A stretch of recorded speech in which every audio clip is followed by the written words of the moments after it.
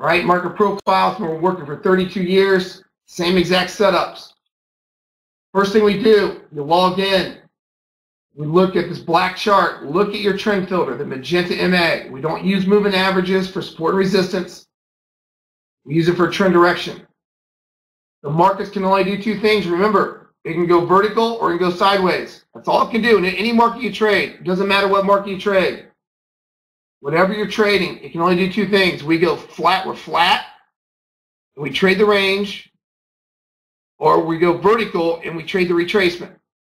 Don't make it difficult. That's how we trade any market with this methodology. The best way to do it is look at this magenta MA. If it's angled up, we're buying retracements. If it's angled down, we're selling retracements. If it's flat and sideways horizontal, we're going to sell the high, buy the low in the first and second test, like we did last week. Wait for the big breakout outside of value, meaning the green or the red profile. And then we're going to look for the first retest and try to get a breakout. We had a huge trade, $800 move last week like that in a range market. $800 potential for you guys. So we know that we are trending up. So what do? There's only 3 chances that you get in an uptrending market. You buy LVA, you buy the control point, or you buy the break retest of HVA, high value area.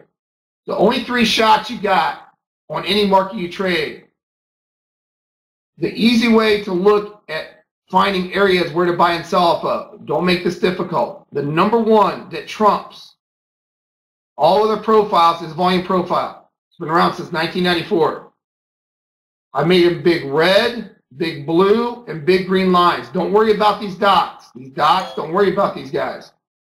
Small little dots. The first order of importance are this big red, blue, and green levels. Period.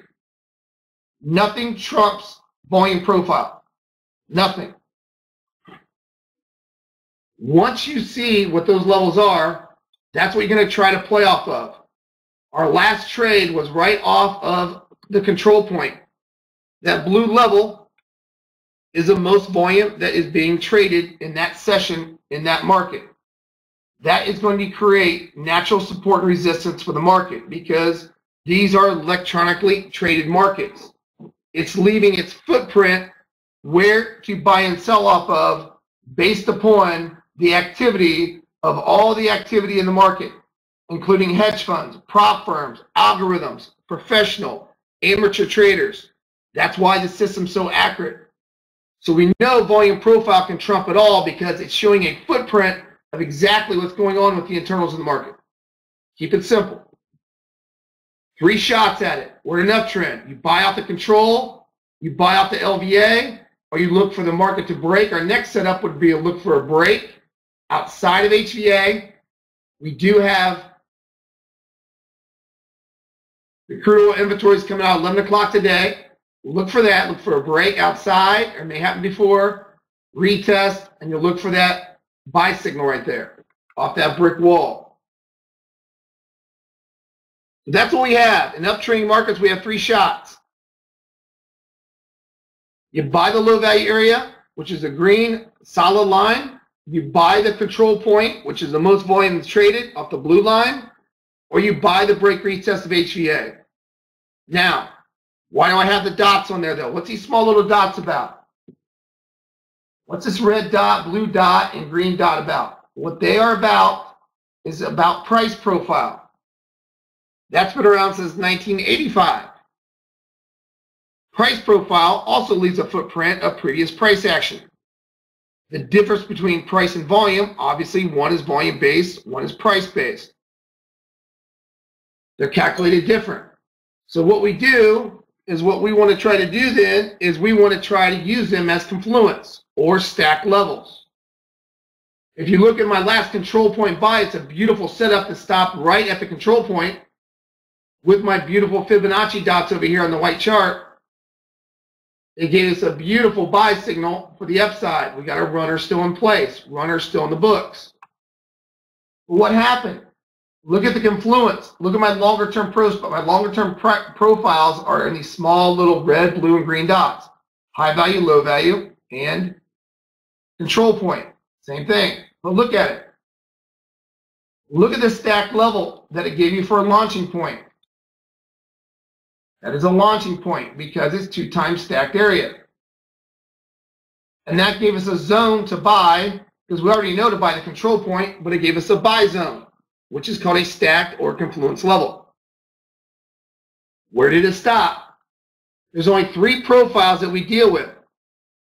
I deal with volume profile, the most important on the black chart. You can't miss them. I made the lines really thick for your own charts, but you can see them in the room.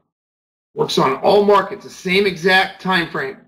These are longer term profiles. It's not your standard market profile that everybody uses. We don't use standard 30-minute market profiles. In fact, I don't use 24-hour market profile either. It doesn't work as well. What I do use is I use this big blue line as the most volume is traded off my long-term profiles to project my big volume levels. Then I use a price profile to find confluencer, these small little dots. If I look up here, why the market stopped, exactly here, look at the price profile overlapping the volume profile. They're exactly right over top of each other. That just created 2 times confluence. Now that's not called a brick wall. That's just called 2 times confluence, but it creates major resistance.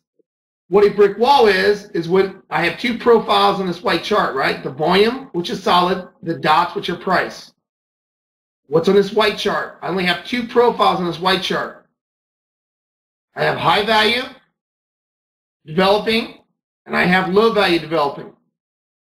Well, I have developing profile over here on the white chart at 45.87. Look at the right side margin. So you got developing profile 45.87. I got volume profile 45.90, and I got price profile 45.89.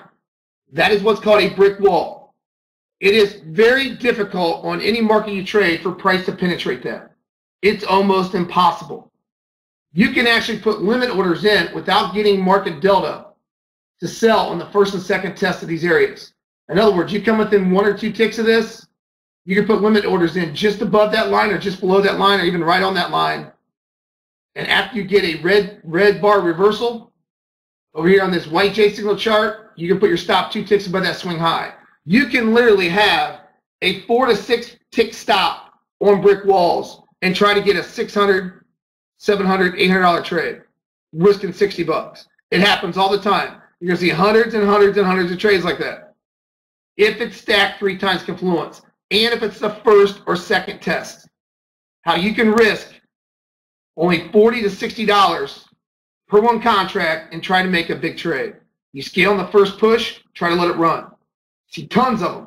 You've seen hundreds of them since the room's been open. Hundreds and hundreds of them off the brick. So that's called a brick wall. So I know that off the control point buy, the brick wall is obviously resistance. You had to scale. That's why I said everybody's got to be scaled there.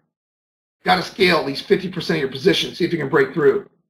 But I know now also with crude oil inventories coming out, I know also that if I break through 90, that's natural support now. Old resistance becomes new support, old support becomes new resistance. So I know if I break out and I retest on this ABC long, I got a long right here off the volume profile. Simple as that, right? So that is your major play, your next play. If you break, retest, you're allowed to sell the first and second test and buy the first and second test of profile. Then you wait for a break on the third test. So that's what we're dealing with every day. We're dealing with volume, price, and developing profile.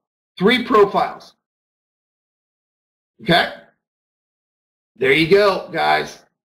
You got a corrective wave here on gold that I talked about. Try and develop here. Make sure you scale in the first push. We just talked about that trade possibly coming up because we are in a flat to downtrending market. It had a first break retest off the rejected area, and now the corrective wave, that's the only time we like to counter the market, it is developing right here on gold, just like we talked about before it happened right there. So heads up. Make sure you scale in the first push. All right, so that's how we do it, guys and gals. Uptrending markets, 3 shots at HVA, control point, LVA, and then you trade the brick. Gerald, go over to gold real quick. Gold. All right, before we shut this off, what I tell you, what could come up here? We had a buy point here off the control point. I mean, I'm sorry, right that level. We had little buy setup. Then what do we say? Look for a rejected level. Look for the rejected level off the high value area. This is where the counter trend trade move. It's not really in a counter trend because it's in a downtrend.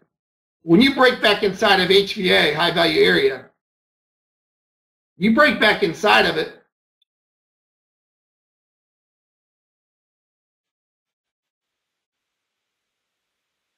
you look for a retest, and we just had a sell set up that I just told you look for it to happen. Right there. Look how we had negative market delta right on it. That was beautiful. That's how you project trades ahead of time. We talked about this trade developing around 15 minutes ago. You can project these levels way ahead of time by buying inside or outside of profile. Now, if I move crude over, our last crude trade, look at the difference. One is a corrective wave, one is a motive wave. A motive is with 5-minute trend. This came down to my control point on crude.